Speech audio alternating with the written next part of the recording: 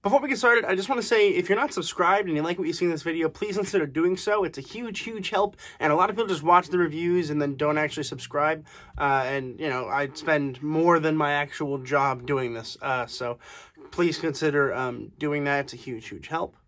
And also stay tuned. On the 31st of December, I'm doing an 8-hour-long live stream to celebrate my 200 subscribers. So subscribe, and then join me there from 1 to 9 Eastern Standard Time. We're just going to have a good time for 8 hours and be a whole lot of fun. So consider joining me there. But today we're talking about a movie that I wasn't really looking forward to, but I wasn't not looking forward to. I had exactly zero expectations for this movie.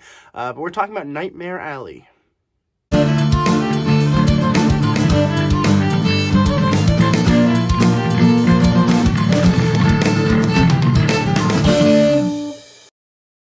Nightmare Alley was released in 2021. It was written by Guillermo del Toro and Kim Morgan, and directed by Guillermo del Toro.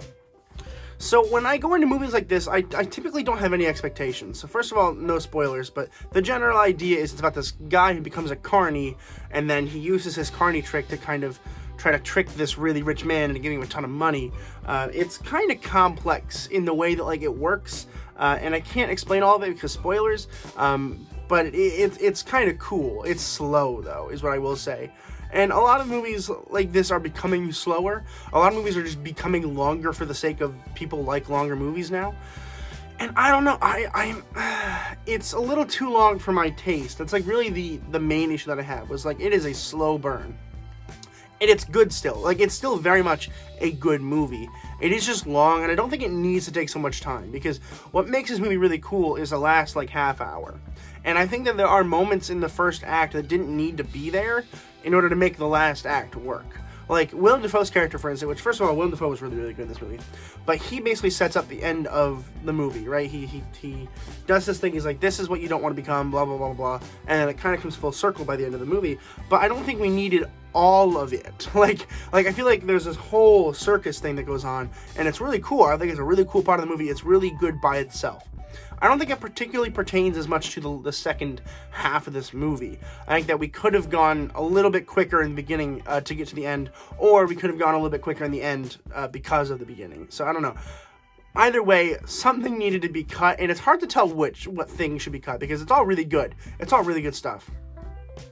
It just feels a little slow. I think the whole, what's her face? The whole person who's why can't I remember her name? The psychiatrist at the end, for the second half of the film. Her part did not need to be as big as it was. She could have just been a psychiatrist that gives them information.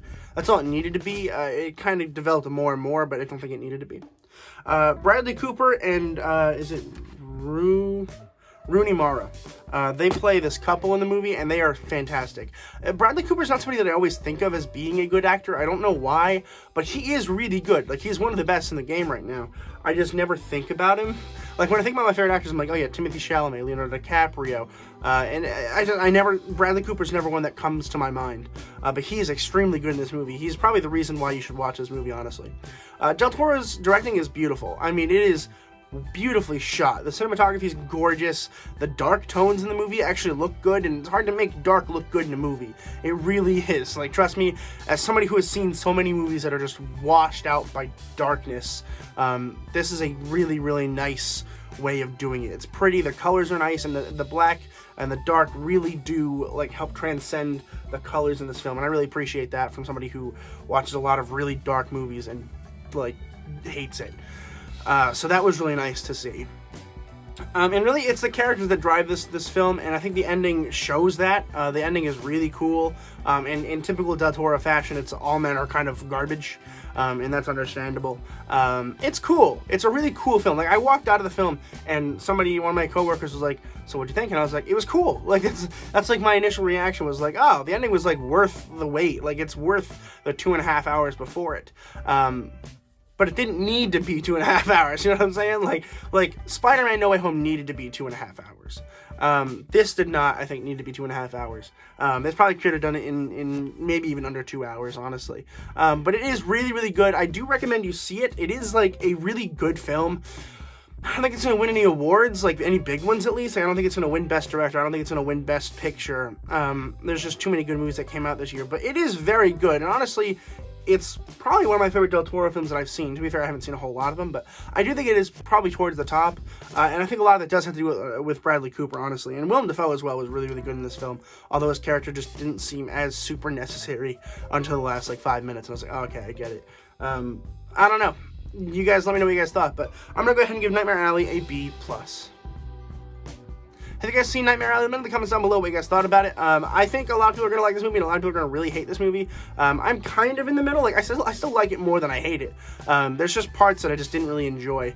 The blood and the gore is really cool. I forgot to mention that. There's some cool, gory scenes that are in this movie.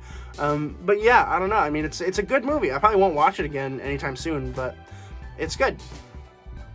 Thank you guys so much for watching this video, and once again, please, if you have not subscribed, consider doing so. I love doing this kind of thing. I need to make sure that it is, you know, it's worth the time. It's like, I need people to understand that, like, when you watch these kind of things, it does take time to do. Like, it took me 2.5 hours to go to the theater. It costs money to go to the theater, and then also to come back and then have to film and edit this, upload this video. I mean, it just takes a lot of time, and I feel like people just watch the reviews and they don't really think about what goes behind it.